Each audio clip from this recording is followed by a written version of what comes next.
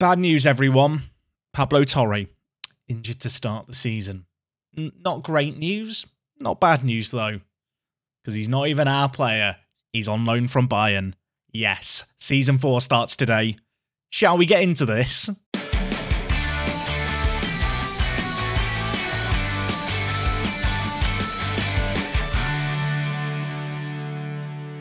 Yes, folks, hello and welcome back, and do not scratch your eyes. This numeric value here at the bottom, £46 million in the bank balance. You're not seeing things. That's real. It's very, very real. Okay, so yeah, where do we begin? There's one place we have to begin today. Last episode, I left things, and I thought that the transfer window was winding down. Bayern Munich had different ideas. Bayern Munich came to me and offered me £40 million and 50% of any future sale profit for Pablo Torre. And we've got him on loan until the end of next year. So we still have him for 2-year seasons. Yeah, perhaps with that just explanation, you can understand why I took them up on that offer. He is gone. He is still here. As I mentioned, though, he is injured. So he won't be playing in his La Liga debut today against Sociedad. And well, unsurprisingly, with that huge sale, the finances suddenly look really, really rosy. £46 million in the bank. Now, bit of an awkward moment here, really. I've sold Torre and then I've loaned him back. So I've not really lost anyone. So I've been given £40 million to reinvest, but we were so close to wrapping up the transfer window. I didn't want to sign a load more players because we've already got a big squad. My squad was kind of already sorted, but we have gone in and dipped our toes a little bit in the market. You might notice some new names here. You know what? Let's just go here and talk about them, shall we? So, players that have joined us. Well, Pablo Torre joined us on loan. As you can see, that happened at the end of July. Happened about 3 weeks ago, this sale. So, it's been a bit of a mad dash to sort things out. But we have brought some players in. The first of which is Antonio Blanco. Talked about this guy last episode. He had extortionate wage demands. In the end, we managed to pick him up for £14,000 a week, which, whilst not a small sum of money, at 23 years old, 17 determination, 16 leadership, superb box-to-box midfielder, I think he could be a long-term option here at the club, a really influential figure, the kind of player who could probably go on to be our captain, dare I say. I say that knowing full well I've already given him the captain's armband. Unfortunately, he is injured today. So, yeah, little bit of a down note. He and Torre both out injured for this game against Sociedad. As you can see, pre-season, mixed bag. We don't care about pre-season, Jack. Who else have you spent money on? Okay. Onana, what's his name? I'll tell you, it's Amadou Onana. That is his name. He's 22 years old. Wow. I left things last time out thinking, Rojas is a good centre-back, but maybe I could do better. And whilst Onana probably isn't your obvious centre-back, I think for us, he could be really, really good. And well, if we just compare him to Rojas here, you can see not a great deal of difference between their aerial ability and their defensive ability. He's quicker, he's more physical, he's a way more complete player. And in games like today, he will move up into the midfield, but I do see Onana as a centre-back option for us. A big transfer, comes in and comfortably becomes our biggest earner on £25,000 a week. For £7 million, though, I think we have got a little bargain. We've then got Kofi Kuaku, or Kuau? I don't know, and Coffee. Let's just go Kofi. Let's go with Kofi. We had a Kofi last year with Luzenak, didn't we? This guy is just a squad player. He can play naturally left back. He can play naturally right back. He's one of those players that I like to have in my team somewhere. Yeah, he's not that incredible. He's just okay, really. There is one further transfer here, and I did go to Argentina. And even if I didn't get the players that I wanted, maybe I've got someone who's a little bit better. Here we have Alessio Avramides. Can I just say that is the most fantastic name ever, Alessio Avramides. And, well, he's not a bad player either. He was actually listed as Estudiantes' key player. For £6.5 million, though, we've got a player who scored 18 goals in 26 games, got 7 player of the matches, an average rating of 7.53 in Argentina. Oh, did I forget to mention, he's 18 and his birthday's not till April, so we don't have to worry about sorting him out a birthday present for the best part of 8 months. He's absolutely top draw. I mean, you can see how good he is here, and he is going to be the player that we play out on that right-hand side, a position we were looking to find a player for. I think we found a very capable player of doing that for us here. And well, when everyone is fit, this is the team that I will play, hopefully. I want to believe. Pablo Torre, of course, still here at the club. Beecher on the left, Mexica down the middle. Rojas is at centre-back, at least for now. I think with him and Thomas Bissia, it's going to be a case of letting them do battle for that second centre-back spot alongside Onana. Of course, with today's game, a little bit of shuffling needed. So actually, Onana's going to move into the box-to-box midfielder role, which I think he can do pretty well, especially with 17 pace. And you know what? Just really kind of well-rounded attributes. And then Bastia, he is actually going to get the nod today. Maybe a chance to prove himself. Elsewhere, we've got Huardo. I think that's how I meant to say it, out at the right-hand side. On the left, we've got Marca, who, of course, is on loan from Barcelona. And, well, the man to replace Pablo Torre today, you might have thought it was going to be Ricky Puig, which is apparently how this name is said. It's not going to be Ricky Puig. Instead, it is going to be Morgan Gibbs-White. Yes, I'm giving the Englishman the nod. Now, you might think I'm just being biased, but if we do just quickly compare him to Pablo Torre, you could argue that he's slightly better than Pablo Torre. I think it's undeniable he is better than Ricky Puig on the whole. You know what? Ricky actually is a really, really good playmaker. They will share time, playing the centre attack in mid-position. It's actually a lot closer than I thought it was. But I do think Gibbs-White is the man for the job here. Obviously, a big day for Avramides. And the team on the whole is looking a little bit different to last season, dare I say. So just to recap the players that we've not already mentioned, obviously Rojas is going to play at centre-back alongside Machedo, two members of the defence of last year, surviving what was a pretty intense transfer window. Of course, Fernandez is going to play the ball-winning midfielder role for us, 22 years old, room to grow. I really hope he's going to thrive and become a top-quality player this year, and hopefully not get sent off in the big games like last time. And well, up top, we've got Bicho, and we've got Mexica. I think if there was one position I'm maybe slightly worried about, it might be the striking area. We've got Mexica, who was a goal scorer last year. The question now becomes, can he be a goal scorer in La Liga? If he starts to, dry up, we've obviously got Willem Gabels, who can come into the team, the Frenchman, to play as a striker for us. And, well, if they are not working, Alessio is more than capable of slotting in as an advanced forward and doing a job for us. But for today, we're going to start him out on the right and see what he can do. And well, as has already been mentioned, today's opposition is Real Sociedad. We are away from home for this game.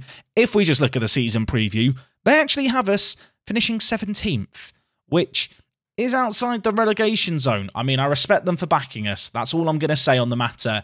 Our opposition today in Sociedad predicted to finish 5th, which I don't love. That could be a little bit difficult, couldn't it, really, when you realise that they're that heavily favourites.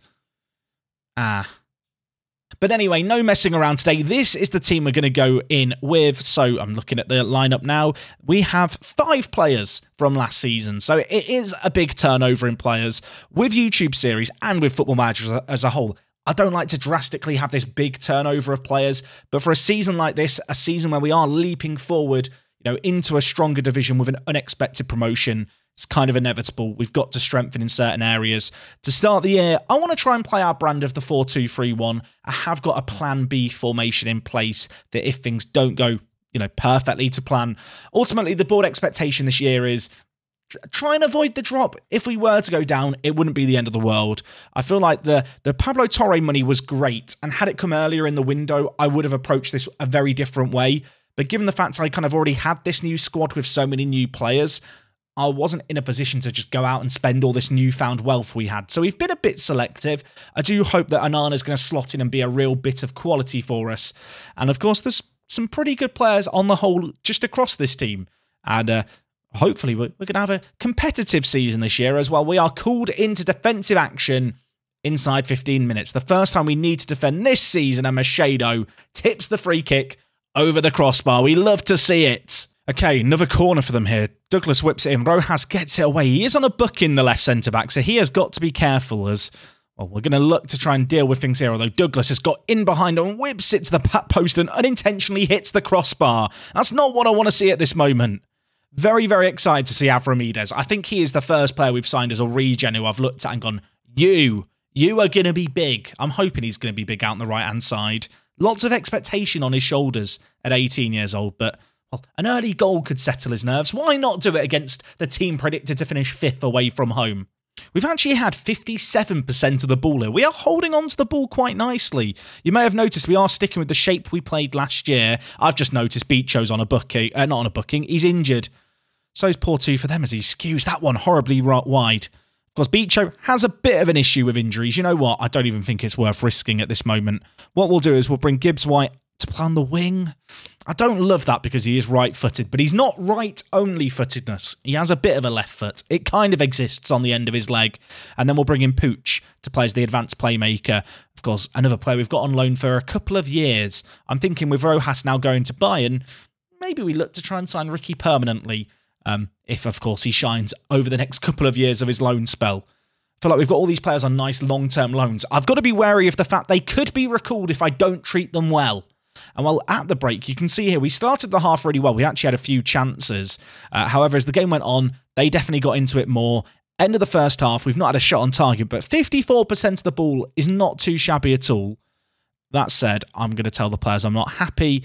And well, hopefully in the second half here, we're going to come out ready for a battle, ready to do something more and maybe do some defending as well as they have the ball here. It's going to be with Hamed out in the wide areas. He's going to whip it into Lacazette of all men. And of course they've got Alexander Lacazette in the middle. Why wouldn't they have Alexander Lacazette in the middle? He must be in his early 30s here. I mean, he scored for them. We're down to 17th. We're not in the relegation zone though, so it's absolutely fine. Bit disappointing this one though. The defence not caught overly deep. In the end, I think it was Basia keeping him onside. It's always a big risk when we have a lot of turnover. You've got to remember that in the back four, there are 3 new players. There is going to be a bit of a gelling period, a getting to know each other period that we're going to have to overcome. And well, for the first time all game, we're seeing a highlight of us on the attack as well. Jose Marsa, the left-back, whips into Onana, who hits the crossbar with his header. That was an effort, not bad, by the box-to-box midfielder to get into the area there. Unfortunately, just over the bar. Right, an hour gone. I think it's time for some changes. Mahika on a 6.2 is absolutely awful. Avramides does not look good out on the right either. So you know what? Jonathan Martinez, you ended last season very, very well. You are 17 years old. You are right-only-footedness, but that didn't bother you last year. Let's see how he fares with the step-up, shall we? One regen off for another. And while we're on that right-hand side right away, where is Martinez? There he is, fresh off the bench, back to Onana. What's his name? He gives it to Huardo, who's going to cut inside, lays it to Gibbs-White, and his shot goes just wide of the post. A great opportunity potentially squandered there.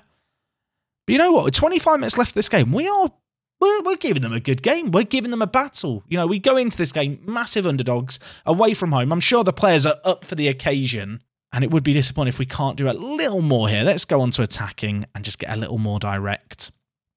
But ultimately, we're not disgraced ourselves in our first game of the season. You know, it's so difficult when you go into a new league like this, especially in a situation I've not really faced before. I'm not sure where we're going to match up with other teams. I've strengthened the team as best as I can, and I am happy with the players we brought in versus on what we had previously. Except Basia. I've decided I don't like Basia. Unrelated to the penalty that he may have just given away as we go to VAR. But no, I feel like the squad this year has taken a step forward. It's just a case of, is it enough?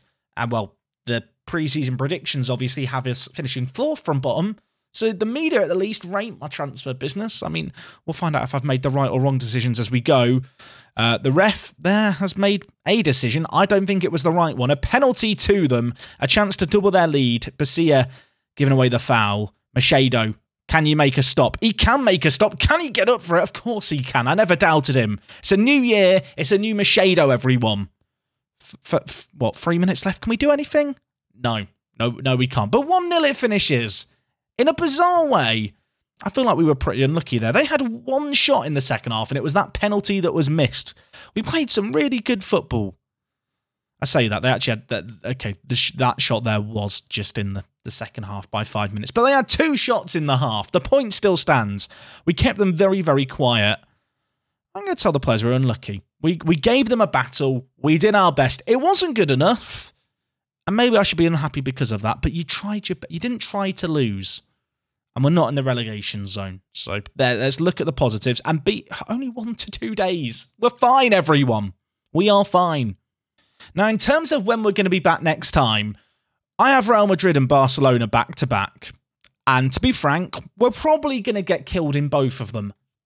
But because I don't want to miss the first time that we beat either of these teams, tomorrow we'll come back for both of them. What could go wrong? Well, I mean, this could be a terrible idea. We've got a horrible start to the season as well. Some of the big boys to start things off. Okay, so you know what's in store for us next time? I don't think we're going to sign anyone else, but don't take my word for it. There's still a week and a bit left of the window. Hopefully we will have a win by the time we're kicking off next episode. And of course, it's a couple of big ones. Real Madrid, Barcelona. That's what we talk about when we talk about promotion to La Liga. Looking forward to taking them on. Either way, gang, that is going to wrap up absolutely everything from me. You may have noticed in the bottom right, I have a player joining us. He joins in January. Fabian Velez. Tomorrow I'll reveal more. He's a centre-back. He's brilliant. And, well, on that cliffhanger, on that hook, I'll see you guys again next time. It is me, Jack, and I'll talk to you guys in a bit. He's good. Is Velez. He's very good. Should we have a look? Sure. Nah. Cut to black. Cut to black editing, Jack.